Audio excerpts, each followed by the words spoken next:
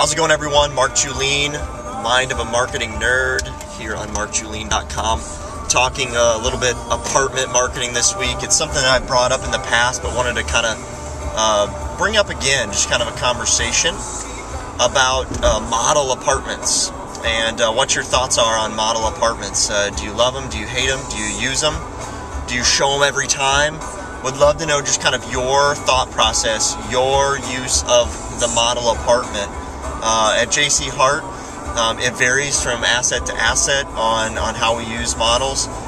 As far as our leasing process, I shouldn't say how we use models, what the image or the look of our models are, they're different, but how we use models, we don't necessarily show them every single time. I know there's a lot of philosophies to show them every single time. But we'd love to hear your feedback on the model apartment and have a little maybe discussion here. See ya.